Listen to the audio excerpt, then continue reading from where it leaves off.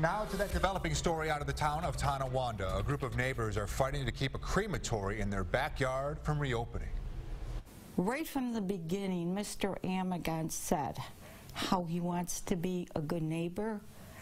Well, reopening that crematory is not being a good neighbor. The Amigone Funeral Home is trying to reopen that crematory, but those neighbors are saying not so fast. 7 Eyewitness News reporter Sarah Johnson has more on their fight. And, you know, we're just the neighbors trying our best to get our lives back. For more than 40 years, Nancy Varco has called Workley Road in the town of Tonawanda home. It's a wonderful neighborhood. The neighbors are great. We're all close.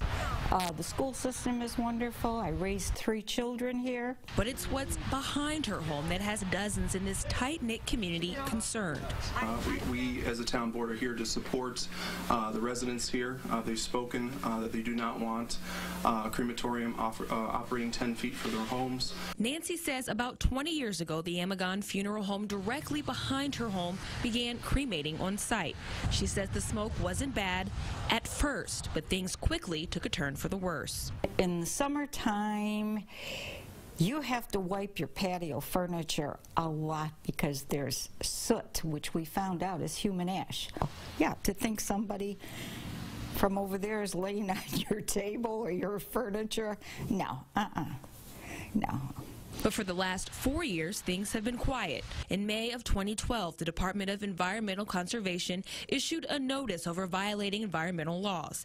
Amigone Crematory suspended operations, but Wednesday, the company is heading back to court to determine if they are allowed to reopen. It has gotten better recently since they have been closed. Amigone didn't respond to a request for comment. Meanwhile, several local political leaders, both at the town and county levels, say they are behind residents in their desire for change. I can't imagine sitting back on the patio this summer and having to face the noise, the smell, the soot. It just wasn't a pleasant experience. And my calls to Amigone were answered. I was told someone would get back to me regarding tomorrow's hearing.